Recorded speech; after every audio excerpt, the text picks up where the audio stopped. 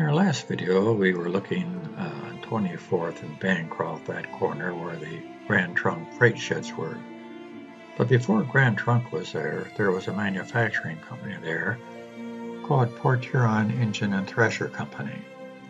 But the company wasn't always called by that name. Previous to that, it was the Upton Thresher Company.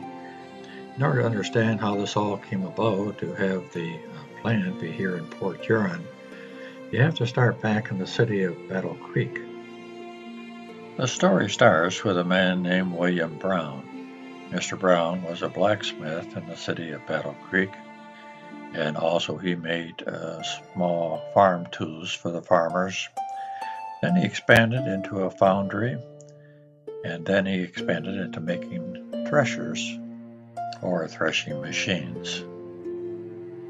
Everything I read in the archives of Port Huron, whether it be internet or books, was always that Mr. Brown called his company the Upton Company. Why would he do that? Why wouldn't he call it the Brown Company?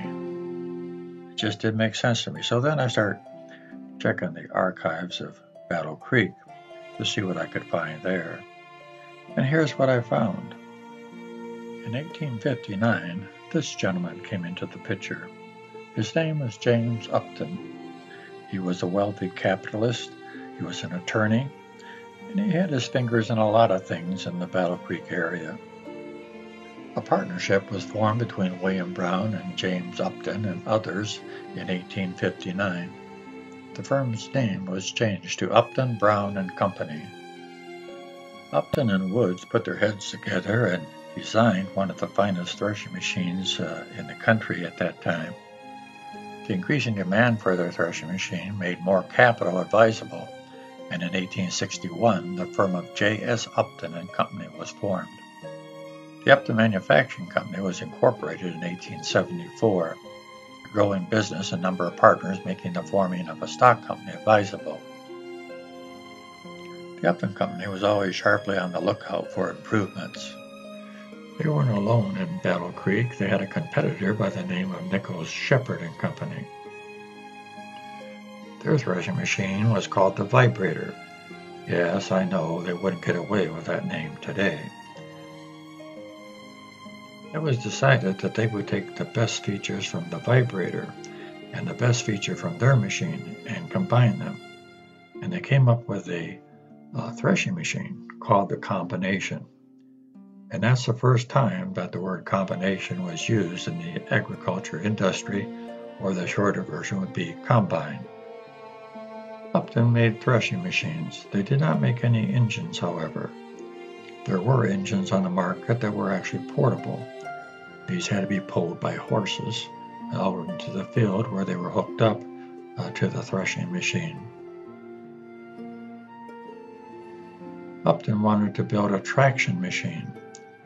Some of the farmers called it a traction locomotive, like you would a railroad locomotive.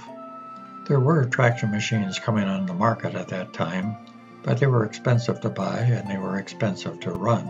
Upton hired away two of the finest design engineers from his competitor, and together they designed this engine here, a design that eventually all Upton's competitors would copy. Business at Upton was better than ever. So that brings me to the second question I had. Why in the world would they move out of the place that they were at in Battle Creek and go someplace else? Well, Battle Creek historian Rob Gillespie answered that question. He says this. Well, Upton really started to take off. I mean, he was doing great. And he had one problem, though. To get his steam traction engines loaded on the rail cars, he had to drive them through downtown. I mean, he's only over here by the research center. I mean, it's not like he had far to go, but he had to go about 3 blocks through downtown to get them on the rail car. And he was getting all sorts of complaints from the citizens, from the city. City was trying to get industry out of the downtown area. It was supposed to be commercial and residential. And he said, okay, can I put a rail spur into my factory? And the city denied it. They did not want another train going through downtown. And if you remember the days when downtown was nothing but rail lines, you can kind of see where they were coming from. But Upton just kind of said, okay, you want to be that way about it? And he started looking around. And Marshall heard that he was looking for some place to go. And they made him an offer that they would build him a brand new plant, bigger than the one he had. They'd put it on a rail line. They'd give him a 10-year tax break if he'd come over to Marshall and set up business over there. Does that sound familiar? Same thing's going on today, isn't it? Well, before he could accept the Marshall offer, Port Huron came in and said, we'll build you a bigger plant. We'll give you a longer tax break. Come on up here. And he did. So he ended up going up there. So he only built traction engines in town for about 5 or 6 years at most. The rest, he went up to Port Huron, built farm equipment and Port Huron traction engines up there. And he was in business up there until 1927, till the end of the traction era period. This transfer from one city to another occurred in 1885, but 10 years prior to that, in 1875, a debate took place during a city council meeting in Port Huron. The question of establishing a successful industry in that city had gone unanswered for several months. Deciding to take action, the city council concluded that such an industry was vital to the growth of Port Huron. The council authorized the task of securing a good business over to Charles E. Harrington, one of the city's prominent citizens. Harrington, along with 2 associates, met with several other citizens from Port Huron and received verbal commitments to invest capital in the proposed project. A total of 51 people subscribed for approximately $100,000 worth of stock in the company. At that point, Harrington proceeded to Battle Creek specifically to visit the Upton manufacturing and make a deal. When the deal was made, it would have been with Mr. Upton, not Mr. Wood. Mr. Upton had bought out the partnership of Mr. Wood sometime previously. Mr. Wood did stay on, though, as the superintendent of the factory and oversaw it. So in the end, Mr. Brown became an employee of the company that he started. Kind of ironic. In the fall of 1884, Upton accepted Port Huron's bid to move his factory to Port Huron. The patterns and machines were loaded up and hauled away. Mike Connell said this in one of his comments: Upton Works pretty much started Port Huron's transition to a manufacturing center. Before Upton, the community's economic foundation had been a 3-legged stool: timber, ships, and railroads. Most of the employees didn't go from Battle Creek to Port Huron, they stayed in Battle Creek. And 2 of those that stayed were their star designers, and so they lost a lot of talent there. But they did keep a couple of apprentices, and they moved to Port Huron. Their last name was Dodge, John and Horace. They would go on to make the Dodge automobile. When they got to Port Huron, they would make friends with another pair of brothers, the Moak brothers, who would go on to do great things in South Park, including the Moak Foundry. A building plan of various stages accommodated the facility. By 1885, 20 buildings of different heights and sizes were constructed on a 40-acre parcel near 24th and Bancroft, right next to the tracks of the Electric Light Railroad Company. The Upton Manufacturing Company was no longer a Battle Creek company. It was now a Port Huron company. James Upton was the president of the company, and his son Frank was the vice president. As we look at this drawing, look at the building where the arrow is. Well, that building there was the Upton offices and also the post office. Yes, they had their own post office. And if you notice, it's on 24th Street. And that 24th Street, there's no underpass or viaduct there. You just had to drive over all those railroad tracks to get to the other side. Looking down from the satellite view, in the area that has a perimeter of 24th Street, Bancroft, and the tracks, that triangle there, that's where the old freight yards used to be, and that's where Upton Manufacturing used to be, and later Port Huron Engine and Thresher Company. But the red rectangle, that's where the main offices were, and also their post office. On the other side of the tracks, where the other red rectangle is, there used to be a hotel called the Upton. And guess what street it was on? Upton Street.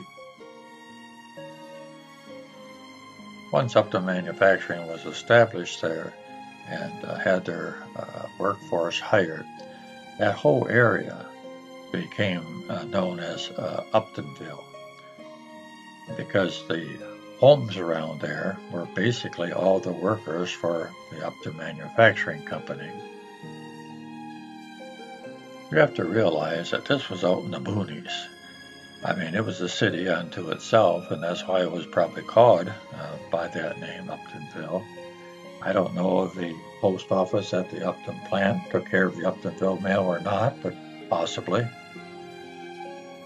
But if you look at this picture here, you can see all that vacant land. I mean, cow pastures and everything else, but very, very few houses, maybe a few houses before you got to 24th Street.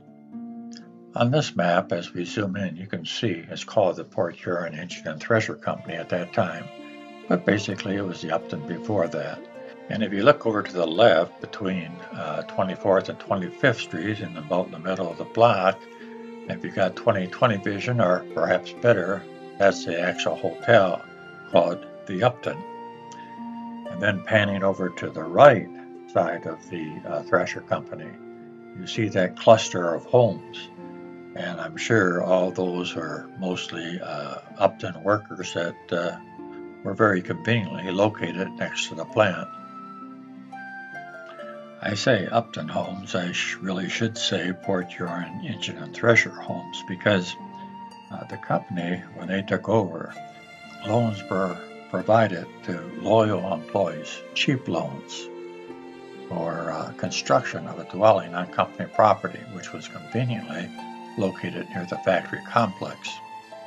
The Port Huron Company aggressively pursued this endeavor and created a mini-city complete with a park and electric streetcar, Uptonville.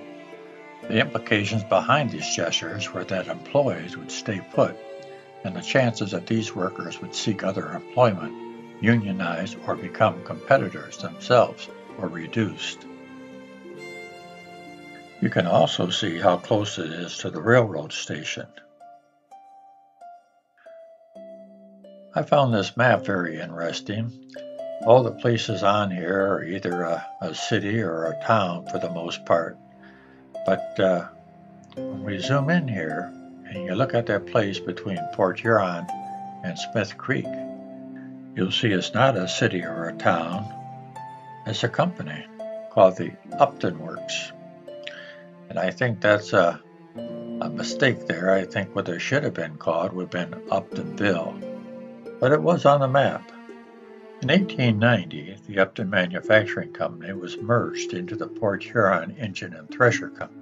Guess who would become president of this new company? It was the fellow that persuaded them to come to Port Huron in the first place, Charles Harrington. Harrington was a mover and shaker in Port Huron. He was also the vice president of Port Huron Savings Bank. He was the president of the Harrington Hotel Company. He was the vice president of the Port Huron Light and Power Company. He was also the vice president of the McMorran Milling Company. And he was secretary to the Flint Pantaloon Company. A very busy man, but probably knew nothing about the day in and day out workings of a thresher company. So he depended upon this man, Frank Peavy. He would be his vice president. And he was an Upton man. He started in Battle Creek as a bookkeeper, and eventually became general manager of the plant. Join me in my next video and we'll look at part 2 of the Port Huron Engine and Thresher Company.